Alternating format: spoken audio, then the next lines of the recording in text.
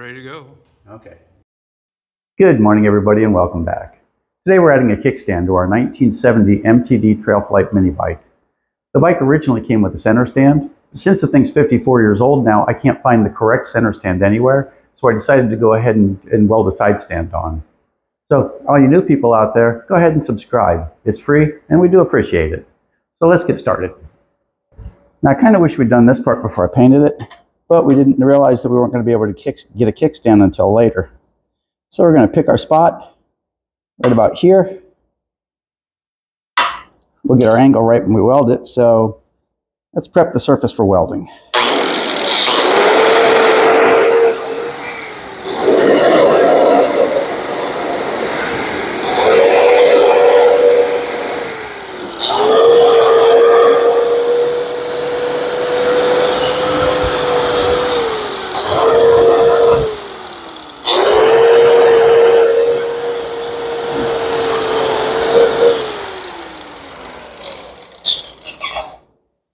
Believe me, it was harder for me than it was for you seeing all that brand new paint go away. Okay, let's pick our spot. Okay, right about here, give or take.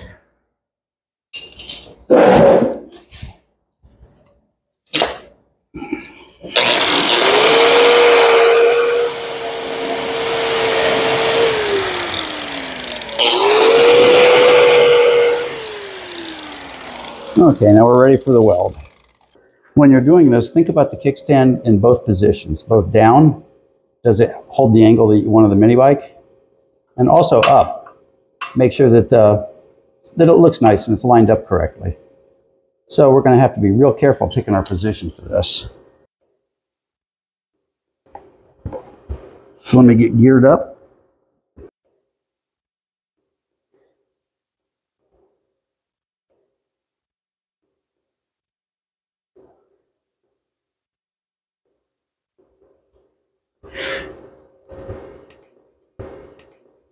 Okay, when you do this, make sure your ground is on nice clean metal and as close to your weld as you can get it without making it part of the actual weld.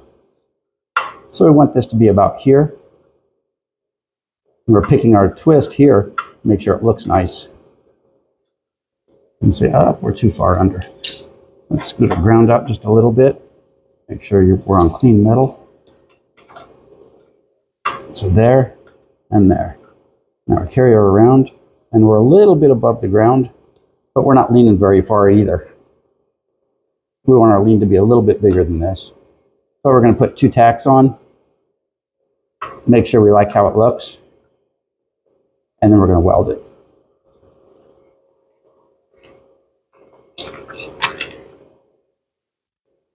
Okay, that's about right there. That looks good. So let's put a couple of spots on it.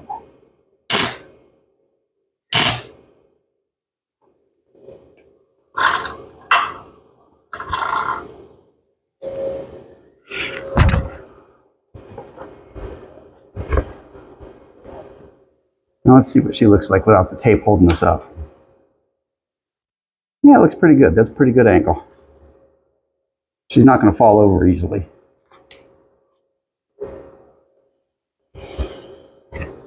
Okay, let's scoot you out of the way and finish this up.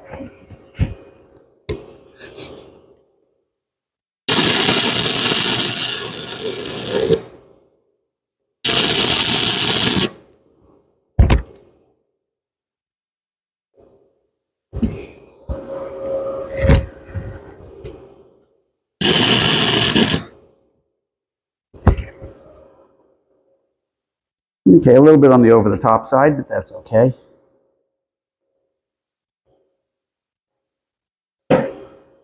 Now we're going to pick it up and do the back side because we like the way she looks. Okay, we decided it was easier to just drain the fuel and go this way.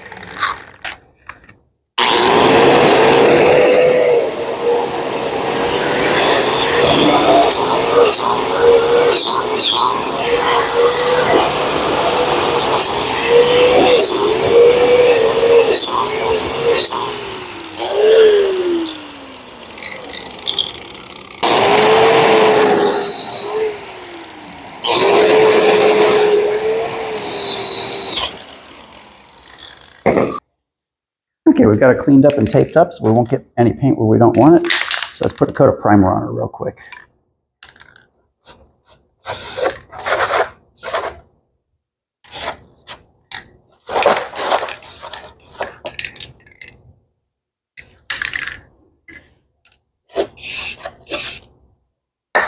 Okay, now that when we let that dry, we're going to go get some more red paint.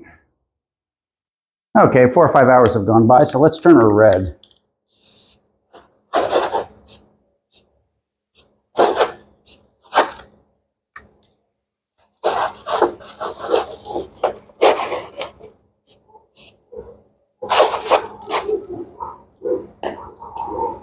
Okay, now we're going to let that sit for a little while and dry, and then we'll get back to it. Okay, now the paint's dried off pretty good. Let's get all this out of the way. And let's get the kickstand on it and see how she looks.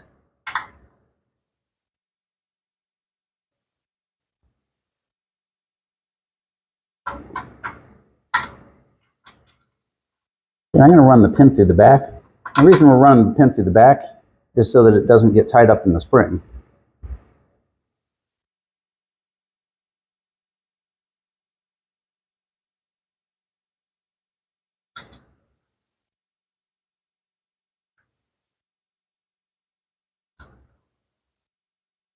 Okay, let's get the spring on.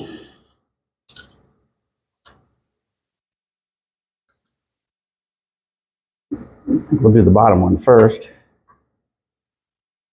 just because it's a little bit more difficult.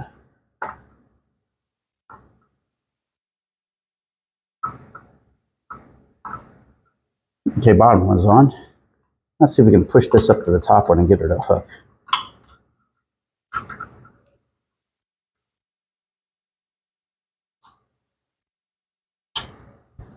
And I know you can't see much, and trust me, I can't see much either doing this. But there we go. So, we have a kickstand. And as you can see, you go put you there.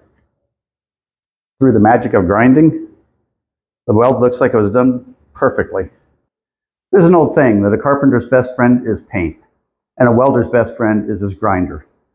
Now on this one, of course, the inside, the underneath, came out beautiful. It looked really nice. And then when I did the top, it looked really messy. So I went ahead and added a little more across the top and then grinded it down nice and smooth. And it looks professional. It looks like the factory did it. So for all you new people out there, go ahead and subscribe. If you made it this far, you might as well. And we do appreciate it. So thanks for watching, and we'll see you next time.